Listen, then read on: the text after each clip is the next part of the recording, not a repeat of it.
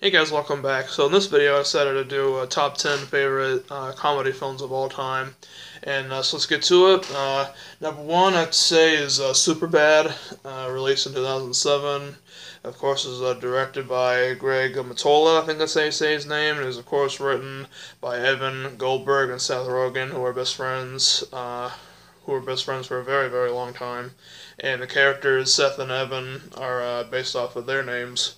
They were actually writing the script for this when they were in middle school, and they were best friends for I don't even know I don't even know how long, but a very long time. They started writing this like when they were 13, and it's amazing and very good writing here. It's very funny, it's hilarious. Jonah Hill, Michael Cera, Christopher Mintz-Plasse, they all have great chemistry together on set and screen or whatever you want to call it. And it has some very good actors in here too. Bill Hader from Saturday Night Live, Emma Stone, her first film, as well as Christopher Mintz-Plasse. This is his first film that he did, and also has Seth Rogen himself in it as a cop, Officer Michaels. Yeah, it's just all in all just a great, great film. It's definitely a coming of age, end of high school type of movie, and it's one of those movies that you always remember from your childhood and everything. It's just one of those movies that really sticks with you, as a teenager and as like a young man like myself. Yeah, very good movie. Highly recommend this one. And number two on the list is probably my favorite Will Ferrell movie, and that is Step Brothers, of course, with him and John C. Reilly, his friend. This is also from Apatow Productions, and I also forgot to mention that Superbad is also from Apatow Productions as well. And This one, of course, is directed by Adam McKay, a very good movie. This includes the R-rated and unrated versions. Has a whole bunch of great people in here. Richard Jenkins, Mary Steenburgen. I think it's how you say your name, or Bergen, or something like that. Adam Scott was hilarious. He's been in a lot of good films. But yeah, this is funny. A lot of memorable scenes in this one as well as Superbad. Yeah, it's just all in all, it's a really fun movie, and I highly recommend it if you liked Talladega Nights and stuff like that. It's a very, very good one. Number three, one of my all-time favorite childhood film franchises of all time, and that is the Ghostbusters series. This is the double pack. I had originally like these two. These are not the ones I did reviews on were not in this, not like in these like slim cases. They're actually like in like bigger cases, but actually had to toss those because they were all damaged and stuff like that. But I bought them over with this one. Very cool. It even has pretty cool stuff in here. It has like the movie scrapbook. Here's the front, side, and here's the back. Stay Puft, Marshmallow Man, all that good stuff. And It shows you like sketches and like artwork of like the monsters and like the Ghostbusters themselves and everything. So it's actually a pretty cool item to actually own. And I definitely do believe that this gift set will be worth like hundreds of dollars maybe one day. I know it's like worth like probably like maybe like $10 now, but I think somewhere down the line in the far future it'll be worth like over $100. Like I guarantee it, because it's such a very popular series that when there's such a popular franchise like this, they tend to go out of print and all that stuff like years down the line. But yeah, very, very good set right here. It comes with the first two. Yeah, like it's just all in all, it's a really good movie franchise. Love these growing up as a kid.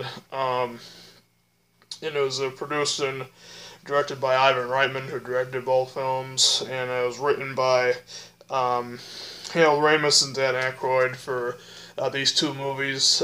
They wrote these. They also wrote the Real Ghostbusters, the animated series, which I believe I've talked about before. But yeah, that's a very good show. I'm still watching that on Netflix, so if you guys are interested, if you haven't seen that show, definitely look up on Netflix, the Real Ghostbusters. Yeah, I highly recommend it. It's a good watch. Good show too, by the way. Yeah, like great cast. You got Bill Murray, Dan Aykroyd, Harold Ramis, Rick Moranis, Andy Potts, Sigourney Weaver. You know, you get the whole shebang with the cast, and the ghosts in here and the monsters were very cool looking for their time. when these movies came out in the 80s. And Ghostbusters was one of the first movies that ever scared me. Not the whole movie scared me, but like just like certain ideas, like the music in the beginning of the first film, like it's just like so eerie that like you might not think it's actually supposed to be a comedy. Like you think it might be just like a scary movie, like from the start. But it's actually not really scary at all. I mean, like there are some scary moments in it, but it's overall not supposed to be known as like horror or anything. It's supposed to be funny, but yeah. Back then when I was younger, like when I first saw this, like I saw this when I was about like 5. I didn't really understand it that much, so you can tell that you can understand why like kids who see it like around those age brackets are not gonna really like fully like understand what's going on. And also like the scene when Dana gets kidnapped by what's it called, Zool. You know, like those demon dogs that come out of like statues and everything, and they possess Dana and Louis Tully. Yeah, that part got to me too. But other than that, like everything else didn't bother me at all. But yeah, it's a very very good film set, and the scene in the second one that scared me was I believe when yeah, the scene when they're in the sewer and they have like an illusion, like it has like all those like dead people's heads like on sticks and everything, like that kind of creeped me out when I was a kid. Like when I first saw, I remember seeing that on television, and it just kind of like creeped me out. Um, but yeah, it's a very very good film set. You definitely gotta check these out if you haven't. There's also a set that's on Blu-ray, and the Blu-rays are apparently in 4K. I don't have those, but eventually I'll get those someday. So yeah, and the next series is the Friday trilogy. This one only has the director's cut that was released in 2009 of the original Friday. This is just like alternate like opening of the film and like extra scenes that didn't make it to the theatrical cut. And I'd say that I prefer the theatrical cut over this one, to be honest with you. And also, actually threw it out, like the director's cut, because it's all scratched up and stuff. And also, like the discs are chopped onto each other. I really hate that. Like I didn't really care about it like back then when I first bought it, but now I do. So I'm really thinking of buy the set over. Well, not like the set itself. You know what I mean? It's just like the movies like individually. But yeah, very very funny stoner flicks. You definitely want to check these out. Ice Cube wrote the story for all 3 of these movies and is working on the 4th one last Friday. Supposedly Chris Tucker's coming back. Can't wait for that. There's also a clip of that online. It's a scene with Day Day and the girl that was always harassing him. Baby D. Yeah, it's very funny. Definitely check that out on YouTube if you guys get a chance. But yeah, it was written by Ice Cube and DJ Pooh. You know, they did a great job with these. Just all in all, it's great, great movies. Number 5 is the original Dumb and Dumber. This only has these two. This is the prequel, Dumb and Dumber, When Harry Met Lloyd. This is on one disc. I don't care for this one. It's very disappointing. I think that they should just like left this one alone. This one needs to be forgotten. It's horrible. But the first one is the best one. There's also a sequel to it too, which I thought was better than this one. You know, that one makes the second one look like a masterpiece. It's that bad. But the first one is definitely the best. I'll actually have to like replace this one maybe someday. Give it to my library or something. Because like I just want to have like the first one. I don't really want this in my collection anymore. But yeah, it's a very good one. Jim Carrey, Jeff Daniels. You know, just a very very good movie. Put out by New Line Cinema. Has some special features on here. Only like production notes and the theatrical trailer, but that's it. But it's at least you have something on there than not having anything on there at all. You know what I mean? But yeah, my favorite scene is the one where he sticks his tongue to the chairlift pole, and yeah, this is very funny. And then let's see, what number we at? Number 6 is the original Scary Movie, the best one in the series, I'd say. And yes, this is done by the Wayans brothers. They're hilarious as all hell. Marlon is Shorty, and Keenan is right here. I can't remember his character's name, but he's also very funny in it as well. Also has some great people in here. Regina Hall. You got what's her name? Anna Faris. Kurt Fuller. See who else is in here. Let's see.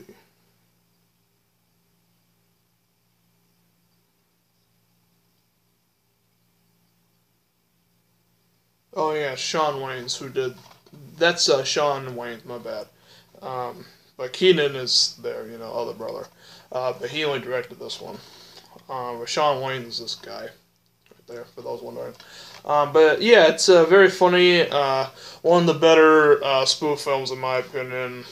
This is actually probably like one of like the top best spoofs of all time. It's better than Disaster Movie and Date Movie. Meet the Spartans, Epic Movie, and Superhero Movie, I'd say. Not saying that those movies are bad, but I just think that this movie series was a lot better than all those put together. That's probably just me, but. But yeah, it was given a thumbs up by Roger Ebert, and Good America called it funny. Good Morning America called it funny. It's put out by Dimension Home Video. Very good movie company, by the way. They put out some very good work. So yeah, definitely check it out if you're looking for good raunchy comedy there. Seven's Mel Brooks was Spaceballs, Star Wars parody, definitely one of the better spoof films ever made. Mel Brooks, hilarious guy. Surprised he's still alive right now. Rest in peace to his wife. Yeah, this is produced and directed by Mel Brooks himself, which of course stars Mel Brooks, Rick Moranis, John Candy, Bill Pullman. Let's see, Joan Rivers. As the voice of Don Matrix, who's like the spinoff of C-3PO. There's Daphne Zuniga, I think that's how you say her name. Dick Van Patten and George Winter, I think that's how you say it.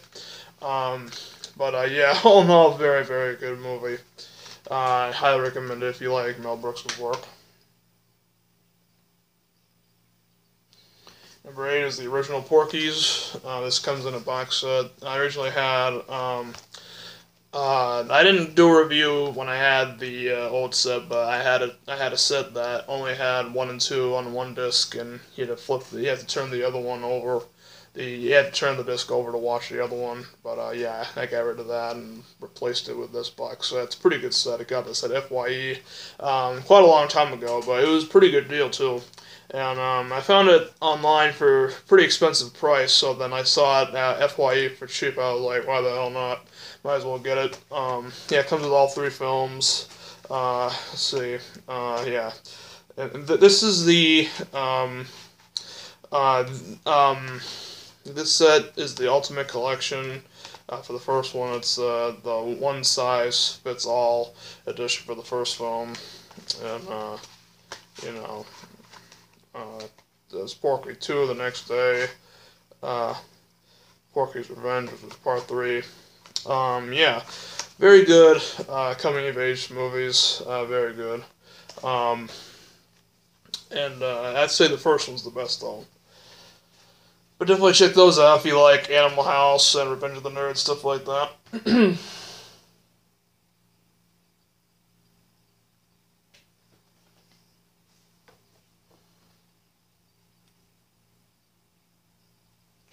At number 9 is The Hangover, the original one. I had that set that was like the Extreme Edition, but I ended up tossing that because I actually want to buy the DVD and the Blu-ray a combo pack. So I don't have it, but for those who've been on my channel for a while, do know that I did have it, but now I just don't have it with me. But yeah, one of the all-time funniest films of all time, definitely without a doubt. I must have seen that one like over hundreds of times. It's like that good.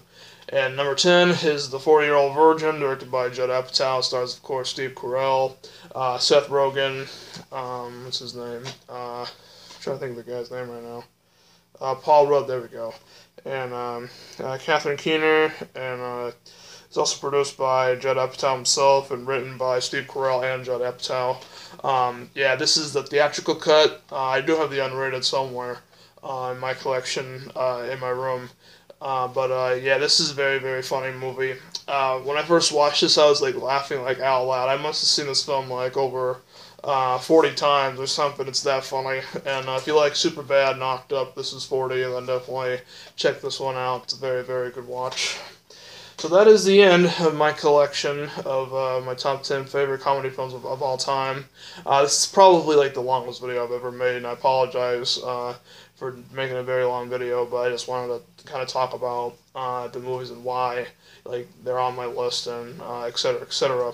But yeah, if you guys have any lists of your favorite comedy movies or any type of movie genre in general, let me know down below, and I'll look forward to seeing your guys' favorite films, certain genre or of all time, whatever you want to do. So yeah, until next time, guys, I'm out.